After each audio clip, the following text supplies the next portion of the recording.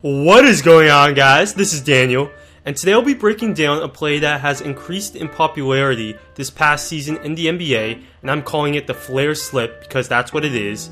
So I'll be breaking down how a lot of NBA teams are running this to great success, and I'll show you why it's so effective.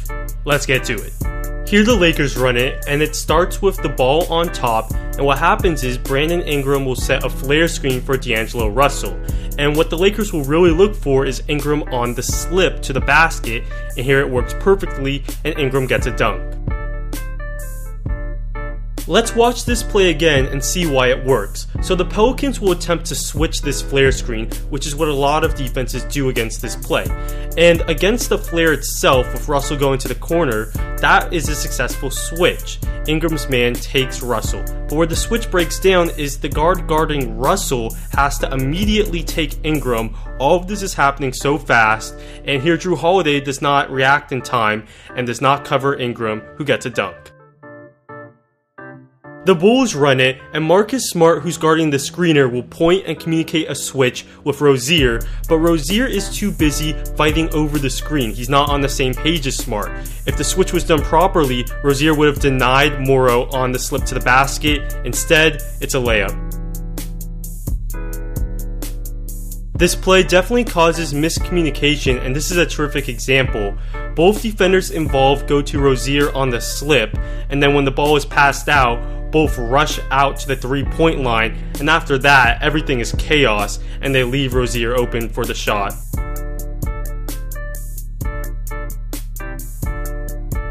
So that's the basic introduction of how this play works, and now I'll go over some keys for this play to work best. The Blazers like to run this play, and it's crucial for this play to be run relatively fast. So Harkless will slip without even really setting a screen, and he can do this if he feels the slip is going to work. It catches Iguodala flat-footed, and it's a layup. This goes without saying, but another key is that the passer, the guy on top, is a good passer, which LeBron obviously is, and here he's running the play, and the Warriors foul. Also, for the slip to work, the lane needs to be clear. So what the Grizzlies do is have a big man pass, here Zach Randolph, which draws out the center, David West. So West would normally be in the paint, but because he's guarding the ball, he's not in the paint, which frees up Allen's slip. Another way to clear the lane if the defense helps a lot in the paint is with decoy action. So here, during the flare screen, the Lakers have screening action on the weak side, which serves to occupy Davis, so when Ingram slips the screen, Davis is not prepared to protect the basket.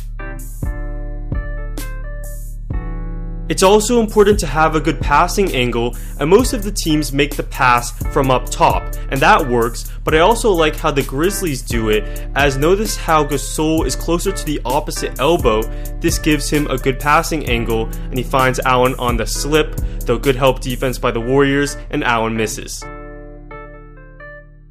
Now, the play won't always work, so it's important to have another option after the flare slip action, and that's what the Spurs do well here, as after the flare slip is ineffective, they'll immediately set up a pin down for Kawhi, and he hits the three.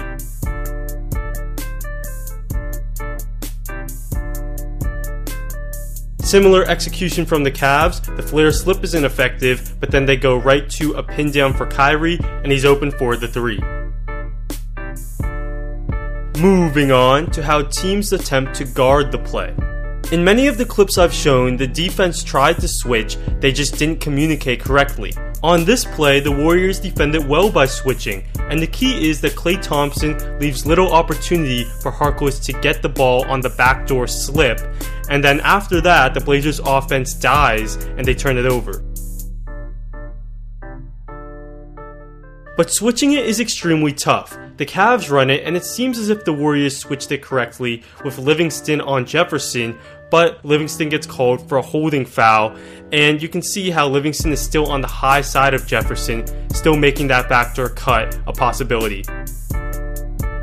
Like the Warriors, on this play, the Wizards attempt to switch, and on the switch, Beal does a nice job of taking away the slip, but Wall closes out a tad too aggressively on Thomas.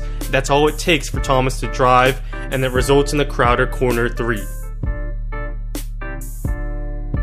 Even if the defense switches it correctly, you may now have a mismatch. So the Warriors run flare slip and the Spurs switch promptly, but now Aldridge is guarding Curry and Parker is guarding Livingston, and the Warriors have their pick of mismatches and they decide to throw it to Livingston, who scores on the post-up.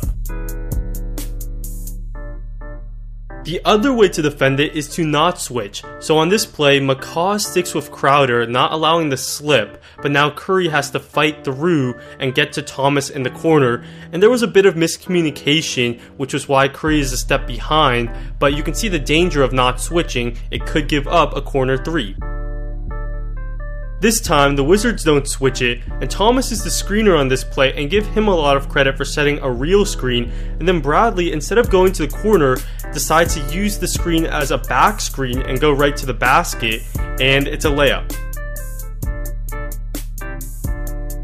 In this video, I've solely focused on the flare slip as a set play, but keep in mind this can be utilized in the flow of an offense. So Korver here, moving without the ball, sets a flare screen for Jefferson, and he may have had an opportunity to cut back door. He doesn't, but you get the idea of how moving off the ball, setting flare screens, and slipping them can work. Well, there you have it, guys. Defenses are switching a bunch, and coaches are always thinking of new ways to counter switches. And the slip is definitely one of them. This is nothing new. And the flare slip is a nice set play that can give a lot of teams trouble, and it's very tough to defend. Thanks for watching, and I'll see you next time.